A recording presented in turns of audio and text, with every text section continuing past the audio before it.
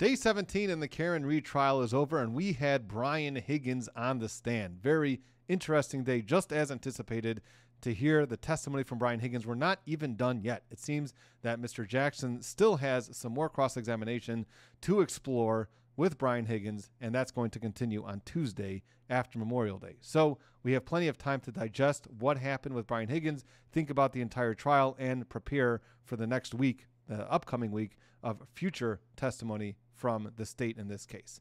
So before I jump into the testimony and the substance of the testimony and the cross-examination and whether this helped any side one way or the other, I want to talk about two quick things. Number one, as I've spoken about before, it's very annoying watching this trial if you're trying to understand the basis for some of the objections and the basis for the rulings on some of these objections. It's just frustrating. Even for a lawyer like me, I'm having trouble always trying to understand what the basis of different objections are and what the basis for the rulings are. And some rulings I don't understand. Some objections I don't understand. And if I was sitting there, if I was one of the attorneys there, I would be asking, Your Honor, I need to understand the basis of the objection. I want to understand the basis for your ruling on this objection because I have a question here that I want answered.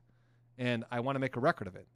And I don't know what type of sidebars they've had about this. They probably had some discussion on sidebar, but we're not seeing any sort of record about what some of the basis of the objections are and what some of the basis of the rulings are, which can potentially hurt your client if you're going to appeal this case or whatever. So it's just in terms of appealing, that's number one. And in terms of just understanding for everybody else who's watching this trial, even as a trial lawyer, it's been a little bit difficult trying to understand exactly the basis for every single objection that are being made and what the basis for the rulings are. So that's number one. Number two I want to talk about is the fact that it's getting annoying every time when the attorneys ask, may I approach?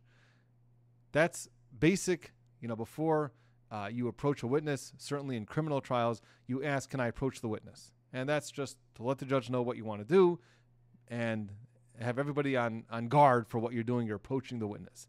I've had judges who have told us, the attorneys trying the case, and they told us beforehand, and this is not when anything's being recorded. I haven't had any of my trials publicized yet. But the judge will tell us, don't ask me for permission to approach the witness, okay? We're not scared of anything in this courtroom. We know what this case is about. No one's going to get into a brawl here. The deputies don't have to be on notice that you're approaching the witness. You can all approach the witness, okay? So don't waste my time and keep asking, may I approach the witness? So I've had that done, and we can see in this trial how it's a little annoying to continually hear, may I approach, may I approach, may I approach, may I approach the witness, back and forth the entire trial, and the judge just says yes anyway. So the judge is saying yes anyway. The judge should tell them on the sidebar, okay, guys, we're done with the asking. You're allowed to approach the witness. If there's a reason why you shouldn't, I'll have a sidebar before that witness or whatever. So it's just, again, a little bit of annoying watching this trial in that way. But everything else in this trial has been very interesting and exciting so far. So let's jump into the actual substance of Brian Higgins. So first, he had direct examination by the state. So Brian Higgins, as we've already heard some of the parts of his story already from other witnesses, like Brian Albert. So he was at the funeral of some fallen police officers in New York, and he flew in and then he drove back with Brian Albert and another friend of his, Eddie Hernandez. And first, after the funeral, they had to switch cars. He had to switch cars because he was in a police vehicle, and he wasn't able to be in that type of vehicle when he's going on his own personal trips to the bar, and therefore he had to switch vehicles at the Canton Police Department where his office was. Even though Brian Higgins is an ATF agent, he doesn't work for Canton Police Department, but he is very friendly and very close with Chief Berkowitz, and therefore Chief Berkowitz allowed him to have an office in the Canton Police Department. So he went to the Hillside, which is another establishment, as we've heard from prior testimony, and that's where he met Brian Albert. There, they had some drinks, and he ate something, and then after that, Brian Albert went to the waterfall, and later Brian Higgins joined him at the waterfall, where we know eventually John O'Keefe and Karen Reed went, and Brian and Nicole Albert, and Matt and Jen McCabe, some other players in this trial, ended up there. And he acknowledged that Brian Albert is a good friend of his. So here we have a close connection between Brian Higgins and Brian Albert. He also knew John O'Keefe and Karen Reed for about a year before, and he was very friendly with John O'Keefe. He was a friend. He had John O'Keefe's cell phone number, and they used to text each other. He remembered that when Karen Reed came into the waterfall, she pulled this glass out of her coat. And everybody understood that she really stole, quote unquote, stole this glass from C.F. McCarthy's and brought it to the waterfall. And that's what everyone's testifying to. And what was inside the glass had clear liquid in it, which most likely was some sort of mix of vodka and some other drink, or maybe just straight vodka. That's what the suggestion here is. Why would you be bringing water in a glass from C.F. McCarthy's to the waterfall? So that is what I think everyone's understanding here. All right, now, he didn't have any conversations with Karen Reed at the waterfall, and that was clear from the surveillance. He had no conversations with her, and this is going to be a little bit more significant as we get into his testimony and cross-examination. Now, he did text Karen Reed after the waterfall, well, and we're going to see again what the significance of that is. And why would he be texting Karen Reed, well? Like, what are you trying to do with that type of text? And he acknowledged that it was more of a flirtatious text that he was texting to Karen Reed, which is a little bit sticky here because Karen Reed is officially the girlfriend of John O'Keefe, a longtime girlfriend, not just that they just started going out. She has been committed, I guess, in that way as a long-term girlfriend to John O'Keefe. And he did send this flirty text. Now, he said that the whole table was invited back to 34 Fairview. And again, we've been hearing a little bit of a conflict about exactly how that invitation came about. But that was his testimony, that the whole table was invited back to 34 Fairview. And he actually got to 34 Fairview first. So Brian Higgins was the first one to get to 34 Fairview from the entire party that was at the waterfall. And when he was there, he had a Jeep and he had a plow attached to the front of his Jeep. And what he did was, even though there was a very, very small dusting of snow on the ground at that point, he still plowed the driveway. And he said that he did this because he was being a smart ASS. And somehow that was, I guess, funny. Or being a smart ASS is some way by plowing the driveway when it doesn't need to be plowed. I didn't understand that really. Maybe you can all explain to me why that is being so witty or smart or funny by doing that. I didn't understand that really. All right. Now he gets in. So eventually Brian and Nicole Albert show up and he comes into the house at 34 Fairview and he was asked, where were you hanging out? He's hanging out mostly in the kitchen. And that's been mostly the testimony from everybody so far. They're all hanging out in the kitchen. There was some music. There was some beers being passed around and more drinking. Now, remember that there was a time where Brian Albert and Brian Higgins left the kitchen, and the testimony has been so far from different people, Brian Albert for sure, that they went to look at pictures of Brian Albert's son, who's in the Marine Corps. And Brian Higgins himself was in the Marine Corps himself, and that is why they wanted to, Brian Albert thought that it would be interesting to Brian Higgins to see some of those pictures. Now, he left the house between 12:30 and 1 o'clock in the morning. He was one of the first ones to leave. I think he was the first one to leave, unless you start counting Colin Albert. And the reason why he left early is because they only had beer to drink. He's not a beer drinker, and he knew right away that this was going to be a short night at the Albert house because he didn't really have anything to drink with everybody else. Now, he testified that he never went upstairs. And this is also significant because Brian Albert testified that they did go upstairs to look at these pictures. He said that he only saw one person leave the house, and that would be Julie Nagel. But, as we know, Julie Nagel actually came back into the house. So he saw Julie Nagel leave, and then Julie Nagel must have come back into the house. But that was the only person that he ever saw leave the house. Now, what about Colin Albert? He says he doesn't remember ever being introduced to Colin Albert, and he doesn't remember ever seeing Colin Albert. And this is also very interesting because he was the first one at the house. And Brian and Nicole Albert both said that they did bump into Colin Albert as he was leaving. So Colin Albert was leaving when Brian and Nicole were there, and Brian and Nicole came after Brian Higgins. So therefore, you would assume that Brian Higgins did have some sort of interaction with Colin Albert, and he's claiming that he doesn't recall any sort of interaction. Now, it's possible that he just doesn't remember it because it was so brief. But That is what his testimony was. He also testified that John O'Keefe and Karen Reed never came into the house. And he texted John at 12:20 in the morning, "Are you coming here?" with no response. Now, when he left the house he wants to put it between 12:30 and 1 o'clock in the morning. When he left, he didn't see any vehicles or any body. So if Karen Reed's vehicle was not there, and the state's case is that was the time, if her vehicle was not there, that means that John O'Keefe was already hit by Karen Reed and left to die in the snow. Brian Higgins potentially could have seen him on the front lawn, yet he testified that he did not see anybody on the lawn. Now, what did he do after he left 34 Fairview? It's been a very long day. He testified about that a number of times. It was a long day. He was at the funeral, and he drove back, and then he was at the hillside, and then he was at the waterfall, and then he was at the Albert's house. But what did he decide to do? He decided to go to the Canton Police Department where his office is.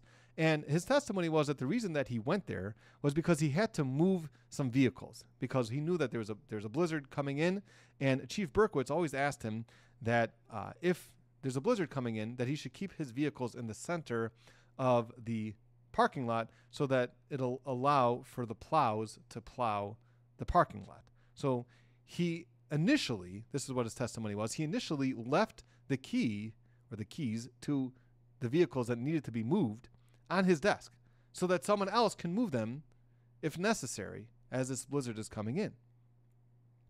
And one of the reasons that he left the keys there was because he anticipated actually staying overnight when he left for the funeral. That is what his testimony was. But then he decided that he wanted to come back before the blizzard came in. So initially he thought he was going to stay overnight. Then he decided no, he's going to come back. And now that he's back, so obviously he's the one that has to go and move the vehicles. Now, he said the following. He said, "I had to go move the vehicles that night because if he didn't move the vehicles that night, he would have to get up early to move them. And also, they plow through the night." This is what he said. So putting these two things together is difficult to understand, because what does it mean you're going to wake up early? If they plow through the night, it's already 1 o'clock in the morning. Right? If it's 1 o'clock in the morning, what are you going to do? Go to sleep for an hour and a half and then come back? Like, that makes no sense. If they plow through the night, they may be coming in a half hour or an hour or 2 hours. So what are you going to do? Go home and wake up at 3 o'clock in the morning? That doesn't make so much sense. But yet he said he would have to wake up early if he didn't go that night to move the vehicles. So that doesn't make sense. And certainly if they plow through the night. So he had to go then. That's essentially what his testimony was. He had to go then. All right. So the normal route into the Canton Police Department is through the Sally Port, because we're going to be seeing some access. Everybody has a key card there, obviously, and Brian Higgins' key card is registering at the Sally Port, that he's using the Sally Port entrance into the police department. And what's he doing in the Sally Port? And that's exactly where Karen Reed's vehicle ends up. So what's he doing there? Well, his answer to that was that's the normal way that everybody comes in to the police department. They go through the Sally Port. There's other entrances also, but I guess as police officers, it's a normal way to enter the Canton Police Department is through the Sally Port. Now, eventually he went home. And what did he do at home? He ate and he drank. He ate some more, drank some more, and then he went to sleep. And his testimony was that he either slept on the couch or his bed. And this was interesting because it was brought out on cross-examination that the first time he ever said that he may have slept on the couch is during this trial.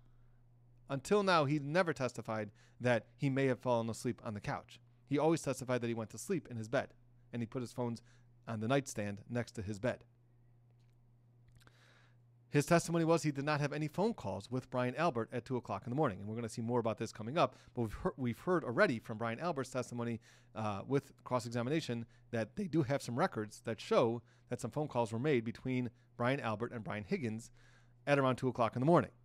And we've heard about the pocket dials or butt dials on those phone calls. But Brian Higgins' testimony was that there was no conversation at all. He never called Brian Albert, never answered Brian Albert's phone calls until the next morning around 6:30 in the morning when he got a call from, received calls from both Chief Berkowitz and Brian Albert. Now, he answered Brian Albert's phone first, and then he was, at that time, allegedly told that the death of John O'Keefe, and he immediately went to 34 Fairview in his Jeep. He doesn't remember where he parked when he got to 34 Fairview the next morning, and everyone that was there was very distraught and sad. Everybody was shocked. Everyone trying to figure out what exactly happened. How did this happen? And he was asked, what was your reaction? And Brian Higgins responded that his reaction was that nothing made sense to him because he knew that John and Karen never showed up to 34 Fairview. All he knew is that maybe they were going to come, and he texted John, "Are you coming?" But his testimony was that they never showed up. So how did he end up dead on the front lawn? So it was very confusing to him how this even happened. Now, the next part, his testimony was that he either went home after that morning visit with everybody. So either he went home or he went to Canton Police Department. He doesn't remember. And this is going to be interesting on cross-examination, which we're going to get to soon. But that was his testimony on direct, that he doesn't remember exactly where he went after that morning rendezvous at 34 Fairview. Now, he was asked, well, if you did go to the police station, why would you have gone to the police station? And his answer was, well, I was in shock. I wanted to start putting things together. I wanted to think about things. And why would you need to do that at the police department? He lives by himself at home. He can do that at home. He can do that in his car. He can drive around. He can take a walk. He can go home. Why does he need to do that in his office in the Canton Police Department? That is not clear. But that's what his testimony was. But certainly at some point, he did testify that he was at the police department at some point. So again, it doesn't sound like he spent a lot of the day there. It just sounds like, yeah, at some point I was there, but I don't remember. I may have gone to the police department. I may have gone home first. I'm not sure. But at some point I did go to the police department. And if I did, it was because I just wanted to put things together in my head. Now, on February 3rd, a few days later, he met with Trooper Proctor, and he volunteered and provided his text messages, which he wrote to John O'Keefe and Karen Reed. So he had text messages, a thread between himself and John O'Keefe, which he himself took on his own initiative to extract and hand over to the police and to the Trooper Proctor, and then he also handed over his threads with Karen Reed. Now, January, it's either 16th or 15th. January 15th was actually a Saturday, and I think they got the dates here mixed up because January 15th of 2022 is when the Patriots were playing against the Bills, and it was a Saturday. January 16th was a Sunday. I think they mixed this up. Normally you play on Sunday, but that time was a wild card playoff game, and they were actually playing on Saturday. So on that day, January 15th, but I think they keep saying 16th, he was invited over to watch the Patriots game at John's house. And he was asked by John also, and he was also asked by Karen that he was invited by both of them to come hang out with them, watch the game, the Patriots game, and just hang out, have a good time. So he did arrive at the end of the game. Initially, didn't seem like he was so excited to come, but he did eventually come, and he did play video games with Patrick. Patrick was his John O'Keefe's nephew, who he was taking care of. And now we get into the text messages, and the text messages are very interesting between Brian Higgins and Karen Reed. And I'm sure a lot of people are talking about these text messages. We're not going to spend too much time on it because I think they speak for themselves. And we're just going to give some observations of these text messages and what I think these text messages are really showing about the relationship between Karen Reed and Brian Higgins. And of course, everyone's welcome to comment on your own about what you think these text messages say. Again, I am not an expert in relationships, but I've had some experience with text messages in other trials. I've seen a lot of text message exchanges between two parties that are either having a relationship or having an affair, and therefore that's where my thoughts and observations are coming from. So here we go on January 12th. I'm going to start with January 12th. This is where Karen texts, "Hey Brian, it's the weed whacker." So Karen took the initiative to get Brian Higgins cell phone number. So she is the instigator. She is opening up this line of communication with Brian Higgins. There's no question about that. So she is the one instigating all this. Now remember, January 12th was only a few days after the whole incident in Aruba. Let's keep that in mind, right? So we had this incident with Aruba. Karen Reed was under the impression that John O'Keefe was doing more than just a friendly hug to Marietta Sullivan, right? We've heard about this from previous testimony. So this is just a few days later. So exactly what her emotional state was at that point is we can make some educated guesses from the fact that she just went through this incident in Aruba. Whether she was right about it or not, still her emotional state is what it is. So she reaches out to Brian Higgins and she says, "Hey Brian, it's the weed whacker." And Brian Higgins responds as ? Like, who in the world is this? And then there's a picture of some Smirnoff Ice bottles. And the nickname Weed Whacker came from the time that Karen was outside John's house and she was weed whacking. She was taking care of some of the landscaping and she was weed whacking. And he drove by, he gave a beep, and she just thought it was some guy beeping at her. Maybe she's had that experience in the past. And she gave him the finger, whoever it was. And he came back around to show who it was. And she still didn't realize who it was. And she called out some curse word to him, stay away from me. My husband is a Boston police officer. And once she actually realized, oh, this is Brian Higgins, and they did have some interactions before. So then it was obviously all cool. So that was why she was saying it's the weed whacker. Now, that started on January 12th. January 13th, it continues the following. She discusses with him that they're going on vacation. John and Karen are working on going on vacation with another couple, the current couple, and she invited him to come join them. Now, it's an interesting invite. You have two couples going, and then we're going to have this single guy coming with us. But, okay, I guess it can be understood if they're all friends that they can all hang out together on vacation. Or maybe he can bring a girlfriend with him or whatever. So then she also invites him to come that Saturday. Remember, that Saturday was to come hang out with John and Karen, watch the Patriots game, and with this other couple. He said no because he doesn't want to intrude on couples nights. And it was kind of said in a joking type of way, no, I'm not going to intrude on your guys and your couples nights together. I'm just a single guy. I'm not going to intrude on that. It's not like an open party to all of our friends or everybody on the block. It's you two couples are getting together, having couples night. So, what's a single guy going to do there? I'm just going to be shy. I'm going to be weird. So I'm just not coming over. And then she started saying certain things, which also can kind of show her mindset.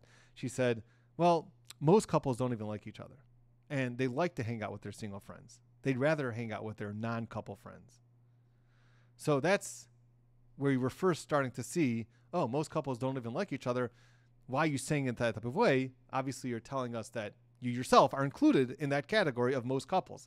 And therefore, you're kind of saying that you and John are not so happy with each other right now. Now, January 15th, and again, I think I got all these dates right. They were jumping around in the different text messages, and I was trying to keep track of the different dates that they were talking about. But they were jumping around, so I may have some of the dates here messed up. But from what I can tell, January 15th, when Karen texts Brian Higgins, and Karen texts him, "You're hot." Okay? And his response is, "Are you serious or messing with me?" And then she responds, "No, I'm serious." And then he responds, "Feeling is mutual. Is that bad? How long have you thought that?" And Karen responds, again, seems like a little bit sometime later, or this is just a text message that they pulled up because they didn't go through every single text message that they've exchanged with each other. So they were jumping around. So, but Brian Higgins did respond, "The feeling is mutual. How long have you had those feelings for?" And then some point later, Karen responds back to him, "Are you okay driving?" And this seems to be after he came over at the end of the Patriots game to hang out with them, and he was playing video games with Patrick. So Karen seemed to text him, "Are you okay driving? You don't want to stay here?" ? And he responded, "I'm fine. I have an office at the police department." "You didn't answer the question." And then Karen responded, "Rather you stay here."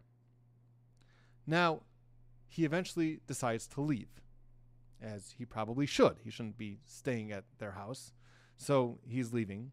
And before he leaves, John was in the restroom. So John was in the restroom, and Karen decides that she's gonna walk out Brian Higgins. And at some point, he was actually heading towards one exit of the house, and Karen tells him to go out a different exit. And as they're leaving the house, and she's walking him out, she kisses him. And his testimony was, and we're going to hear a little bit more about this kiss, exactly what it was, but his testimony was it was not a friendly kiss. Okay, it's not like a just peck that you give to somebody who's a friend on the cheek or something. This was a kiss on the lips. We're going to hear more about this as the testimony comes out. Now, at some point, they go back to the text messages between Karen and Brian Higgins when they're trying to figure out what exactly Karen wants. So Brian Higgins responds, I think you're messing with me. And then Karen says, why do you think that? Meaning, why do you think that I'm messing with you? I'm saying you're hot. I'm attracted to you. And Brian Higgins responds, because this is so out of left field, where did these feelings come from? Karen responds, I just think you're like me. And Brian Higgins responds, meaning? And Karen says, well, do you have your own kids? And he responds, I have no kids. How am I like you? Hello. And she's not responding right away. So he keeps texting her, I have no kids. How am I like you? So obviously, right? Obviously, we're also going to see, by the way, how sometimes you see that men don't really understand women, and women are trying to give a certain message to men, and they're not getting it, and they're just using hints, and men aren't understanding, and they just want things to be direct and straight out, and women don't always work that way. But you're seeing that also from the text messages, which I thought was interesting because it's not just in one relationship. You find this all the time. Men want the women to be much more direct, and the women feel uncomfortable being direct, and therefore they're kind of beating around the bush a little bit more and just using hints. Anyway, so Karen says, do you have your own kids? And he says, no. And then he continues to ask, how am I like you? Well, obviously, that's number one, is that she's saying we both don't have kids, and that's obviously a conscious decision. She doesn't want kids, and she's going to continue saying that. And you don't have kids, probably because you don't want kids, right? So we're kind of alike in that way, right? We like to be not tied down to those type of responsibilities. We want to be free, I guess, and enjoy life. So, although I'll tell you that the most enjoyment comes from having kids. Okay, but that's my own personal opinion. All right, let's move on. So Karen says, aren't we alike? And Brian Higgins says, I think so. And then Brian Higgins responds, okay, so why did you get my number and reach out to me? And Karen responds by putting a question mark on the bubble. Like, why did I get my number and reach out to you? I just basically told you, right? But again, she's not coming out and saying it directly, and some men want the women to be direct with them. So Brian Higgins continues, I asked a bunch of times, why did you reach out to me? And this continues to go on. Like, he keeps asking, why did you reach out to me? What do you want from me? He keeps asking that question. Now, Karen responds at some point, I was basically begging you, meaning to come over on Saturday. And Brian Higgins responds, you don't have to beg me. I will give you whatever you want. Interesting way that he phrased that. And he continues asking, what does she want? And it's not clear exactly how Karen's responding to that. Now Karen finally responds, we're single. We don't have kids. We can do whatever we want. So again, trying to show him we're single. We don't have kids. We're alike. In that way, you think I'm hot. I think you're hot. We can do whatever we want. What do you think she's saying? I mean, do you have to be a rocket scientist? And do you have to be like a relationship coach to be able to explain to Brian Higgins what exactly she's trying to tell him? I mean, to me, it seems pretty obvious, but maybe that's just me. All right. So later on, Karen responds, do you like me? And Brian Higgins responds, yes, clearly. And then Karen says, come over to my house. And Brian Higgins says, when? When should I come over to your house? And Karen says, well, when works for you? And Brian Higgins responds, whenever. When works for you? And Karen said, I asked you first. And Brian Higgins says, I think you're messing with me. So I don't know if he's serious at this point, but I think Karen's pretty much showed her hand. She's not messing with him. But he keeps saying, I think you're messing with me. Probably because he wants a direct, he wants her to be much more direct with him and say, I want you to come over because I want to spend the night with you. But women don't always talk that way. So she's not doing that. So then Karen responds, I'm glad you came over tonight. And Brian responds, me too. And then Brian Higgins responds, are you glad you walked me out? Here's some more flirtatious talk. And Karen responds, yes, with a smiley face. Are you? Meaning, are you happy that I walked you out? And Brian Higgins responds, definitely. And then at some point later, Karen responds, we kissed, right? And Brian Higgins responds, is this a trick question? Well, because obviously they kissed. Well, why do you think Karen's bringing it up? Because she wants to continue with this whole line. And then he asks again, why did you reach out to me? And then again, she said, because I think you're like me and I'm attracted to you, period, a lot. So she's basically showing him, I'm very attracted to you. We kissed, right? Wink, wink, we kissed. I'm very attracted to you. I like you. And then Brian Higgins responds, feeling is mutual. And then he just says, I just never saw this coming. And then Karen said, why? And then Brian Higgins responds, because I just assumed you were happy with your situation. Meaning her situation with John and the kids. And then Karen responds, I was, but things have deteriorated. So now we're seeing, oh, okay, she's kind of showing that things have deteriorated, not exactly toxic, as the prosecution is going to probably be arguing to the jury, but things have deteriorated in their relationship. And remember the time frame, because the time frame is important in this thing. So this is literally a week or two after Aruba, that whole situation. They probably had a few discussions about that. And she explains to Brian Higgins the situation with John, what she calls hooking up with Marietta Sullivan. And then again, at some point, Karen now flips the script, and Karen says to Brian Higgins, "What do you want from me?" And Brian Higgins responds, "What's on the table?" And Karen responds, "What do you want ideally?" And Brian Higgins responds, "The real deal." To which Karen responds, "Doesn't exist." Okay, so I think it's pretty clear at this point that Karen is not interested in a real relationship with Brian Higgins. I think that's pretty clear from this exchange right here. What do you want ideally? The real deal. What do you mean the real deal? The real deal means that we're really going to be boyfriend-girlfriend. We're going to be committed to each other. We're going to have a relationship, like a real relationship. And she says it doesn't exist. Meaning it's not going to happen. That's not what I'm interested in. Now, sometime later, Karen responds, "And I never wanted kids." And she talks about venting about her situation and how complicated it is with the kids, and John's heart is not in it, and it's not really, John's not really cut out to all this parenting with his two kids, and he's not really so excited about doing it. He was just very close with his sister, which is why he took these two kids in to raise them. And she also vents about John cheating on her. And then at some point, she offers to go out with drinks with him, and she talks about how John saw the Ring cameras where she was walking him out, and John said, "Are you hooking up with Brian Higgins?" as more of a joke, and then Brian gets very scared that maybe this is they actually were caught kissing by the Ring camera, and she says, "No, don't worry.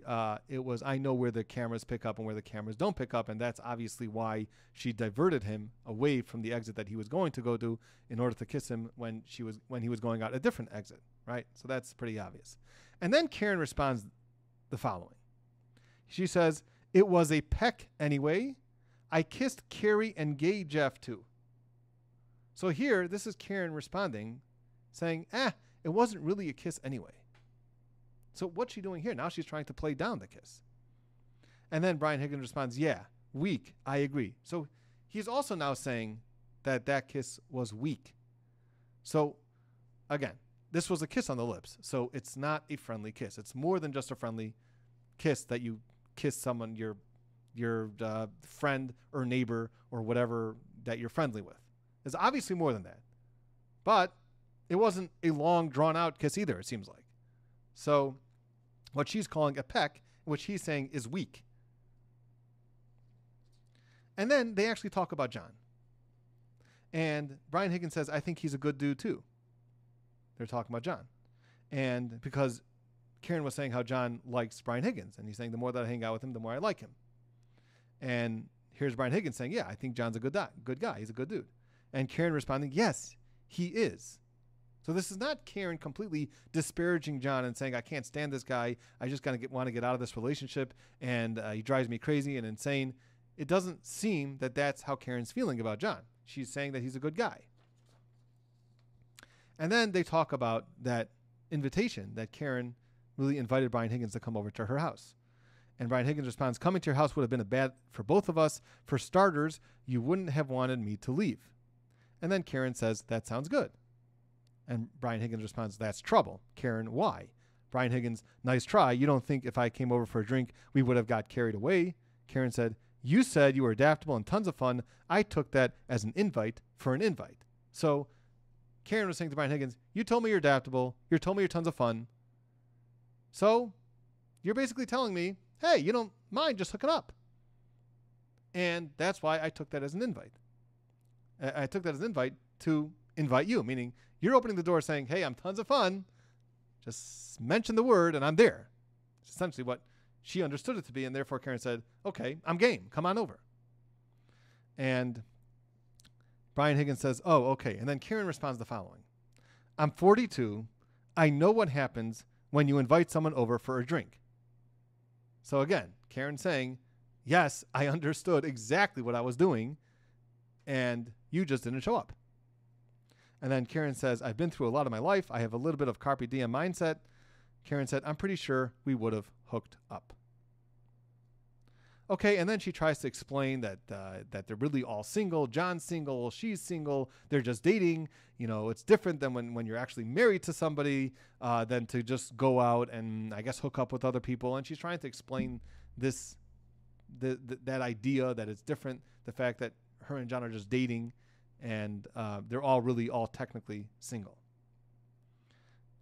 So what I think, to me, what this looks like is Karen was in a very fragile emotional state after what happened in Aruba, whether she was right about it or not.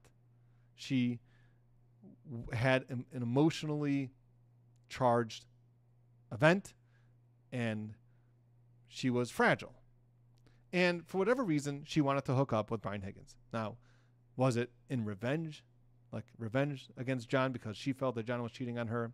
Or was it because she just needed a break from her situation with the kids, with John, and everything that's going on in that?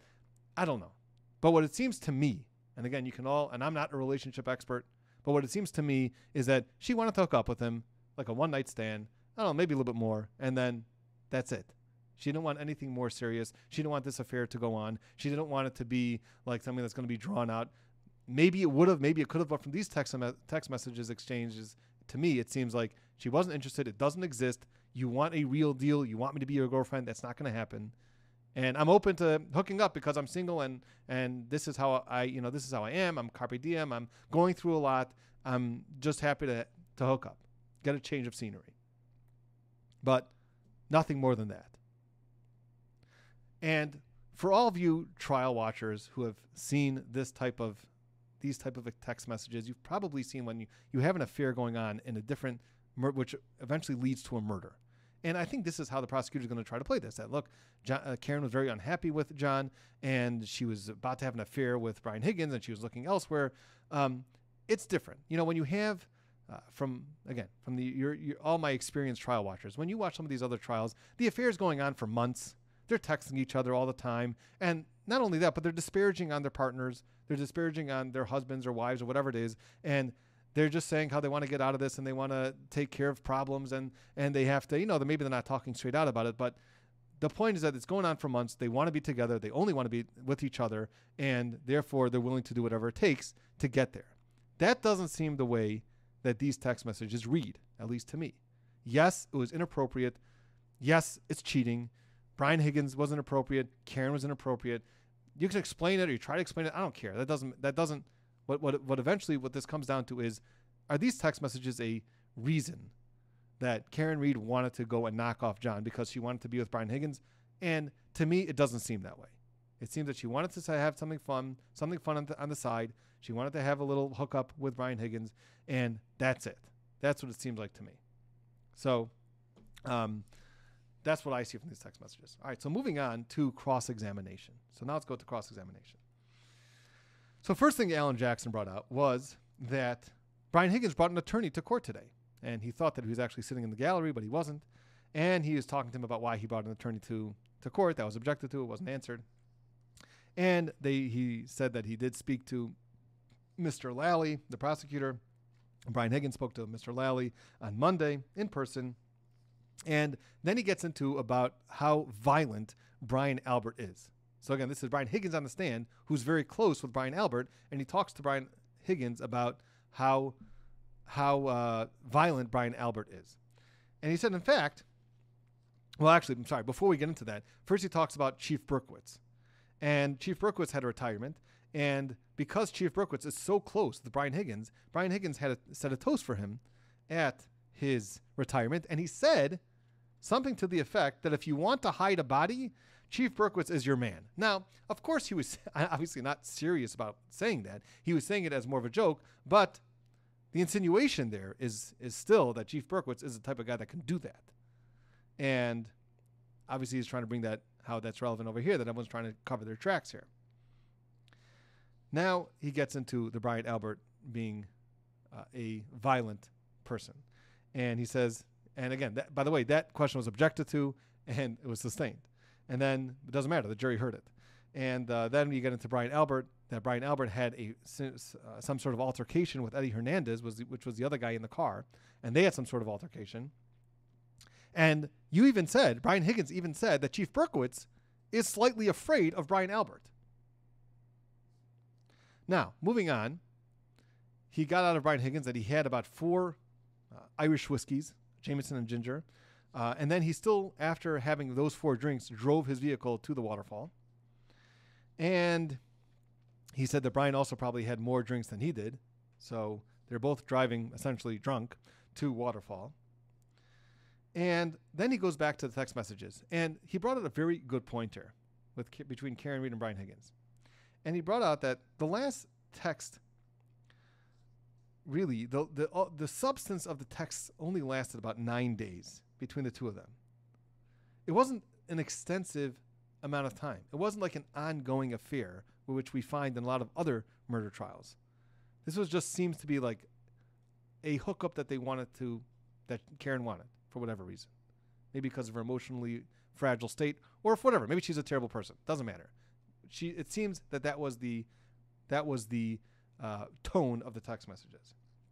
And he's bringing out how this can be frustrating for you because you want her, you think she's hot, you want a real relationship with her, and she's not interested. And in fact, you said you wanted the real deal, and she responded, it doesn't exist. And one time, even in the text messages, you asked her, what do you want from me? And she said, I don't even know. I don't know what I want from you. So it wasn't always clear what she wants from you. She also never expressed anything negative about John O'Keefe himself. In fact, we saw just the opposite, that she said that he was a good guy. So he brought this out on cross-examination. And then she ghosts you on the 23rd. The last text of substance was January 23rd. That's almost a week before John O'Keefe was found dead. So she ghosts you. And he tries to bring out. Now that can be very upsetting to you. Because here you are, you're all excited, you're about to, you're engaging with this very hot girl in your mind. And even though she's John O'Keefe's your friend's girlfriend, but it's not stopping you. You're single and, maybe you're open to that idea. And she ghosts you January 23rd. You don't hear anything from her.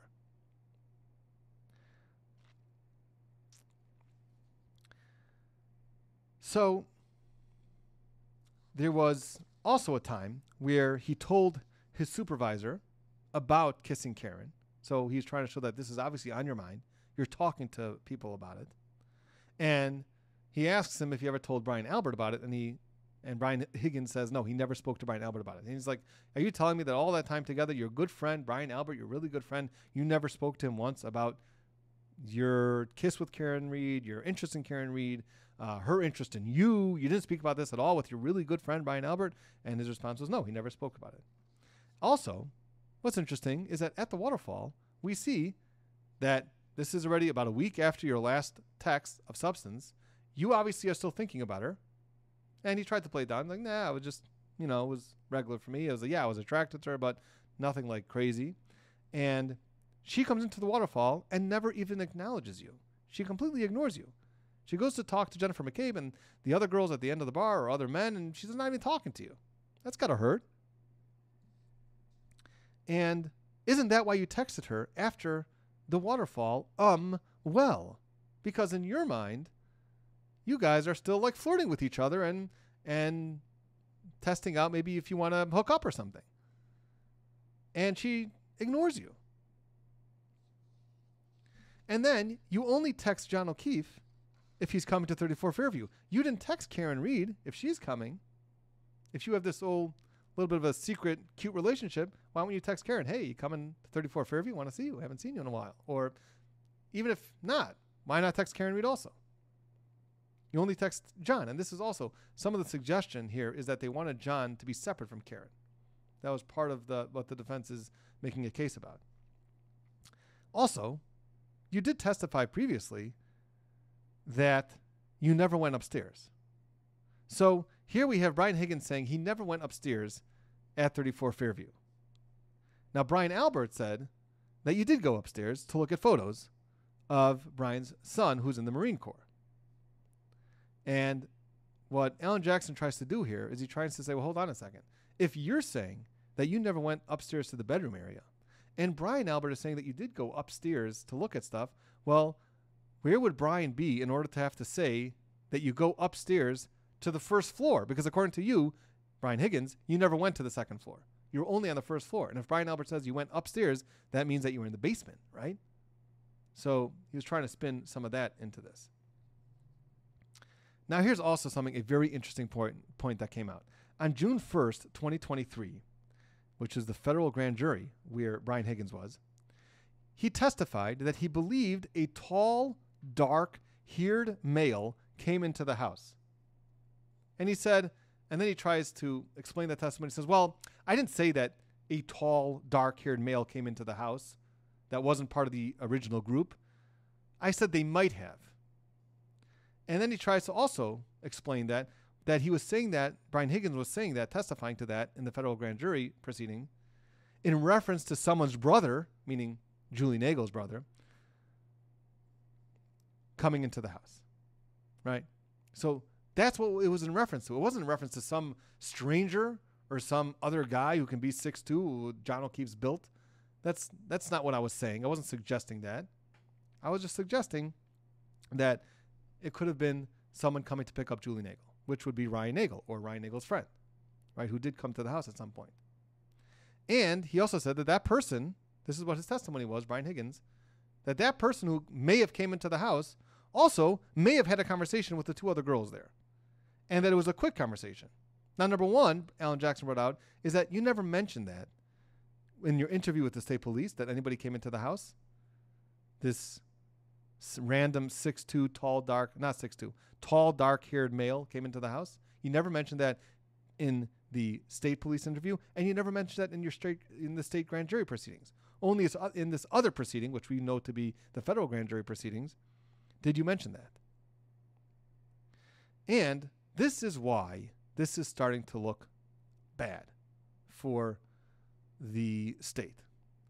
And the reason is that everyone else has testified so far that nobody else came into the house. No one came in, right? And the only testimony has been that Ryan Nagel and his friend in the F-150 came to pick up Julie Nagel, Ryan's sister, from the party because she texted him to come. No one has testified that he came into the house or may have come into the house. What does it mean that maybe the guy came into the house? What is your recollection that night? Was your recollection that someone may have come into the house? That's not something that you're not sure about. Oh, maybe somebody came into the house. That's something that you would remember. And maybe he had a conversation with two girls in the kitchen in front of your face. That may have happened. You're not 100% sure. And everybody else has testified that person never came into the house. So it seems that they got the stories here messed up. That's why this is starting to smell. It's starting to stink a little bit. With this testimony that came up from Brian Higgins, that this random guy, who he's now trying to say is Ryan Nagel or Ryan Nagel's friend, who came into the house, but he doesn't remember 100% whether he came in or not. It's starting to smell a little bit. And again, I'm not taking sides. I'm just telling you from in concert with all the other testimony that's come in so far about Ryan Nagel not coming into the house. It's strange that Brian Higgins would say, well, maybe he came into the house. That's not something that you would think someone would forget and say maybe he did, maybe he didn't. All right. Now, he said that he stayed there. Brian Higgins stayed in 34 Fairview for about a half hour, and he didn't say goodbye to anyone. He made a beeline out of there. You know, and then his testimony during trial was, well, I didn't make a beeline out of there. I did kind of like just say, okay, goodbye, I'm going. And then whether anybody acknowledged that you're leaving or not, that wasn't clear. But he did say at the trial that, I did say goodbye, everybody, I'm leaving. But it seems from another testimony, he said that he made a beeline out of there, and that he didn't say goodbye to anyone. And as he's leaving, like he testified before, he didn't notice anybody on the lawn, any body on the lawn, certainly not John O'Keefe's body. And he keeps saying, I wish I would have. This is what everybody's keeps saying. Or when he got into his Jeep, which was parked right in front of the mailbox. So he gets into his Jeep, between 12:30 and 1 o'clock in the morning. Karen Reed's car's not there, which means that she must have killed John O'Keefe already, and the body's lying there on the front lawn. And it's right near the flagpole, which Brian Higgins says is, if he's looking straight ahead, it's 12 o'clock. This is 1 o'clock. So it's directly over from his direct line of sight. It's not even like at 3 o'clock, which is great peripheral vision. This is 1 o'clock on the clock, which is how he explained the flagpole is. And he didn't see anybody there. Now, another thing that Alan Jackson brought out was that on February 3rd, 2022, is when he went to the Canton PD in that interview on February 3rd, 2022, he said that he went to the Canton Police Department after leaving 34 Fairview to fulfill administrative obligations. So this is the night.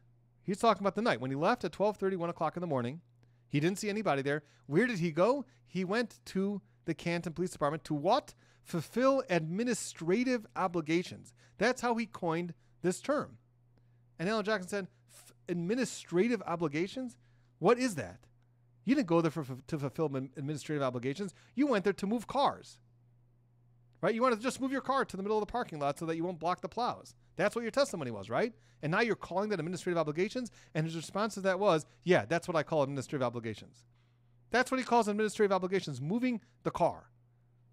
I'm not sure if everybody would refer to that as administrative obligations. I think people would refer to that as, yeah, I just have to move my car. All right. Now, another thing that he pointed out, Alan Jackson, is that you went back to the Canton Police Department to switch cars after you came back from the funeral, before you went to the hillside. So it's already getting late at night. You know you're going to have to move your cars at some point. The reason why you came back is because there's a blizzard. You know a blizzard's coming. You're at the Canton Police Department. You're switching cars. Why wouldn't you just park the cars or switch the cars right then when you're at the Canton Police Department? Why would you wait till 1 o'clock in the morning to have to go back to Canton Police Department to move your car special, make a special trip out of it? You're there anyway. And that's a decent point that he brought out. And his response is that, well, I was really hungry and I had a long day. I just wanted to get out of there. I wanted to go eat at the hillside. I wanted to have a few drinks, and I'd worry about it later, which is just not the greatest excuse. Just not. All right. Now, he also testified that he never received or made any phone calls after he got home. Remember, he left around 12:30, 1 o'clock in the morning. He got home after moving his cars at the Canton Police Department. He got home, never made any phone calls, never received any phone calls. And here's where Alan Jackson shows him the records, which show that he did receive and make a call from and to Brian Albert at 2:22 in the morning. So remember, he received a call from Brian Albert for 1 second, in which Brian Higgins called him back for about 22 seconds. And isn't it interesting that at 2:22 is when these phone calls, 2:22 in the morning, when these phone calls went back and forth between you, Brian Higgins, and Brian Albert, and at 2:27, according to the defendant's Celebrate report, that's when Jennifer McCabe searched how long to die in cold. And he asked him, and he keeps doing this, Alan Jackson, which is cute. Some people may find it annoying, but I think it's It's an interesting way of dealing with certain things. He asked him, "Did you lie at a previous hearing?" And his response was, "Of course not." And then he said, "Well, would you tell us if you did?" So it's like one of those trap type of questions. Would I tell you if I lied in a different proceeding? There's no way to answer that question properly. So it was objected to, and he didn't answer that question. All right. Then what Alan Jackson wanted to do is that he was trying to show that there was a 22-second phone call.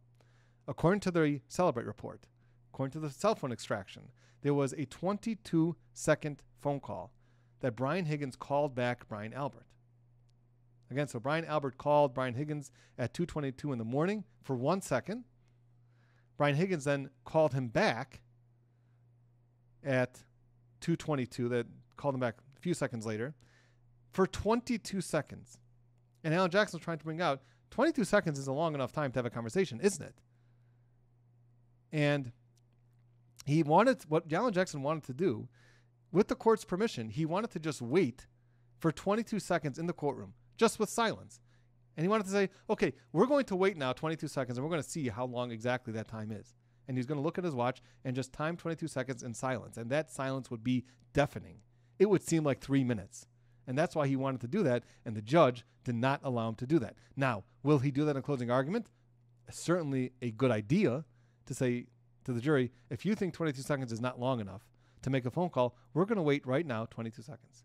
And then just wait. And it's going to seem like forever. And he said that's the type of phone call that Brian Higgins made to Brian Albert that night at 2:22 in the morning. And then he asked Brian Higgins, okay, so is 22 seconds long enough to have a conversation? And Brian Higgins answered, no, it's not long enough to have a conversation. That was not the right answer. Okay. Of course it's enough. You can have a quick conversation in 22 seconds. Call someone up and say, hey, meet me outside. Or, hey, everything's done. Goodbye. Or he's lying on the front yard. He should be dead in a few seconds. Bye. I mean, it's obviously enough time to have a conversation. But he fought against this, and he said no, which was obviously he looks like a liar now. And he also said previously that it could have been a butt dial. But in a previous hearing, in a different hearing, he testified, and the question was, did you call him back at 2:22 in the morning? So here he was confronted with these records at a different hearing, and he was asked, did you call Brian Albert back? And his response was, yes. So here you're saying that you did call him back. And then you said, it's possible, this is what Brian Higgins said, it's possible that the phone picked up on the other end, but nobody said anything, so I terminated the call. So there he's saying it is possible that I called Brian Albert, and I just hung up because nobody said anything for 22 seconds. That's what his testimony was. Not that he never made that phone call. In today's trial, he said, I never made that phone call. Or he doesn't recall making the phone call. So again, not looking so great about that phone call. Now, according to his testimony, on the morning of January 29th, he spoke to Brian Albert and went over to 34 Fairview. And at that time, he also acknowledged that he could have spoken to Brian Albert and the whole gang there without any police enforcement there. And that's what Alan Jackson brought out. You all could have got together and decided what your story is going to be. He also spoke to Chief Berkowitz. Now, he asked him, did you tell Chief Berkowitz that you went to 34 Fairview, that you were parked a few feet away from the body where John O'Keefe's body was found? Did you tell it all to Chief Berkowitz? No. And did you tell him that you were flirting with John O'Keefe's girlfriend a few weeks before? No, you didn't tell him that either, right? And did you tell him that his girlfriend ignored you at the waterfall and that may make you upset at John O'Keefe? No. Did you tell him that you spoke to Brian Albert at 2:22 in the morning? And of course he said no, because he didn't speak. All right, but he brought out all those things, the things that he did not tell Chief Berkowitz, which would have implicated him in this crime. And obviously to show the jury that you were not just being forthcoming with this. And then he also said that no one from law enforcement ever asked to look at your Jeep. Isn't that right? And that's also true. Now, the morning of the meeting when he had with the Alberts and the McCabe's. So after that meeting that he had with the Alberts and the McCabe's at 34 Fairview, he goes to the Canton Police Department, and he previously testified on direct examination that he may have gone to the Canton Police Department, but he also may have gone home. He's not sure. Now, Alan Jackson showed him records where they have key card access in the Canton Police Department. And in that key access log, it shows him all day in Canton Police Department, keying in of different places, in this room, in that room, in the Sally Port, out of the Sally Port. He's showing his digital fingerprint in the Canton Police Department all day. So number one, don't tell me that you're not sure whether you were in the Canton Police Department or at home. You were very clearly there, and you were there for a lot of the day. It wasn't like, oh, I'm not sure, maybe I stopped by there for 2 minutes or not. You were there for most of the day, weren't you? And he was. That's what the key card access shows. He also spoke to Kevin Albert at 3:10 p.m. for 12 minutes on that day. Doesn't remember what it's about. Brian Higgins doesn't remember what it's about. Brian Albert spoke to him 2 minutes after that phone call he had with Kevin Albert. And the suggestion here is that you were all getting together. You were hearing from Kevin Albert what's going on with the investigation, and you were telling Brian Albert about it. That's what his suggestion about what was going on here. And also what's interesting is that he was all around the Sally Port. Now remember, the Sally Port is where Karen Reed's vehicle ended up. And the records were that Karen Reed's vehicle was delivered there at 5:36 p.m. And the last key card access that Brian Higgins had was about 4 p.m. to the Sally Port. And he asked him, were you doing anything funny in the Sally Port? And he said no. So that's just another thing. And it's interesting that there was no surveillance of when Karen Reed's car came in to the Sally Port. He asked him, where were you when her car came in? Now, he wasn't interviewed until February 3rd, again, by Michael Proctor. Wasn't interviewed until a few days later. And it wasn't at the Canton Police Department. And this is something that's interesting that came out, is that he wanted to say where it was, where he did get interviewed, but the judge didn't allow it. So that was just leaving us all hanging. I wonder where that interview actually occurred and why Alan Jackson wanted to get that information in. The judge didn't allow it in, but the judge did allow it in that it was not done at the Canton Police Department. And then all of a sudden on February 4th, Chief Berkowitz calls you and tells you that he found some taillight at 34 Fairview. Now, in the federal grand jury proceedings, Brian Higgins testified that Brian Higgins called Brian Albert to tell him what Chief Berkowitz told Brian Higgins. Meaning, Chief Berkowitz tells Brian Higgins, I found taillight there. Then you testified in the federal grand jury that you told Brian Albert that. And now he's testifying that, no, I didn't. That's not what happened. Actually, what happened was that Brian Albert also called me and told me about the taillight. I didn't tell anybody about the taillight. And then in the federal grand jury, he also said, listen, I didn't do anything wrong in this. When he was being questioned in the federal grand jury, he kept saying, listen, he didn't keep saying, but he did say at one point, listen, I didn't do anything wrong here. And here Alan Jackson is saying, why are you getting so defensive? I didn't do anything wrong. And he said, well, I thought they were being accusatory. Now what was interesting is that how did he actually get these text messages to the police department? He didn't turn over his phone and let them do a full extraction. What he did was he called his good buddy, his good friend, Matt Kelsch, who is an expert in phones extraction, who works for the FBI. Or maybe he doesn't work for the FBI, he works for the ATF. He is some sort of federal job. And he calls him how to extract certain threads.